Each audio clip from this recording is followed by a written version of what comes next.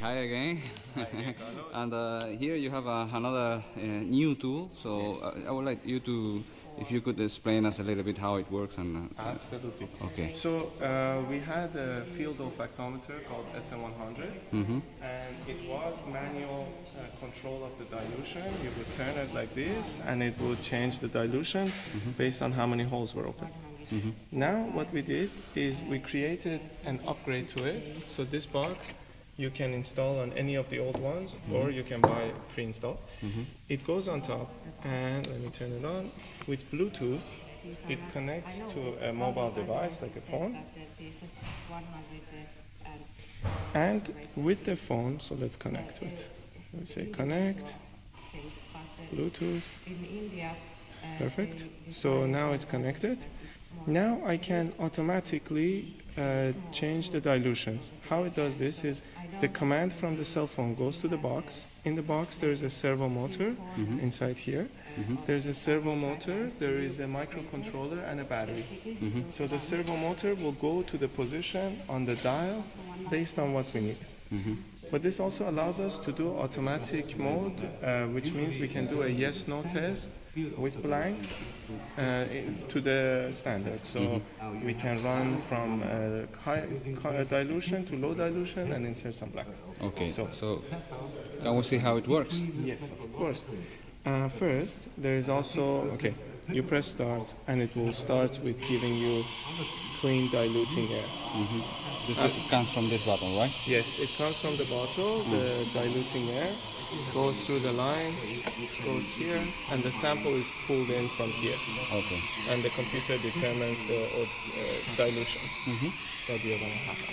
So after 30 seconds, we get the first dilution step. And it will ask us, do you smell anything or not? So if we had a sample bag here, like this,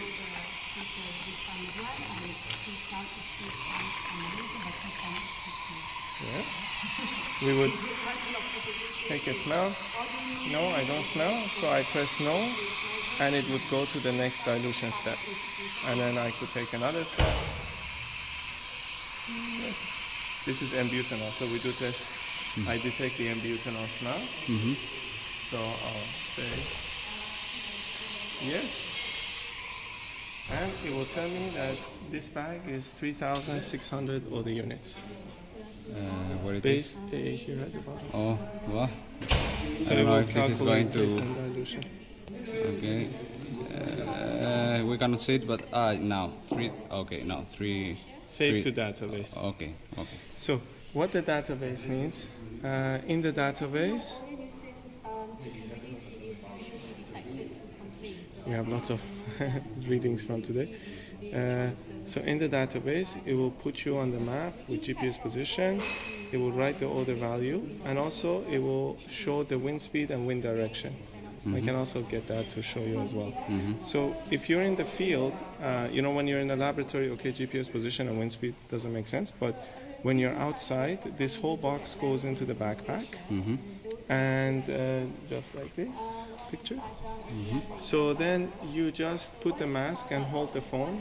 It will go through the dilutions, and you just press yes or no.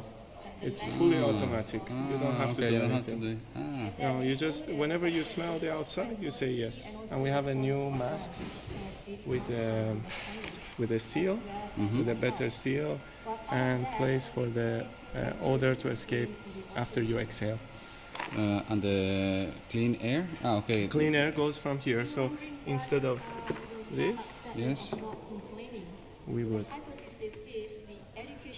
would put like this. And if I was in the field, I would breathe through the mask rather than that.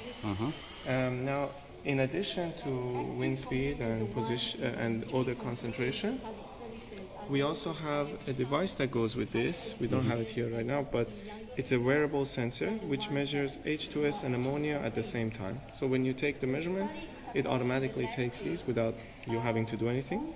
The H2S sensor is a fuel cell which has a very good concentration, like a low detection threshold of 5 ppb, and ammonia 1 ppm.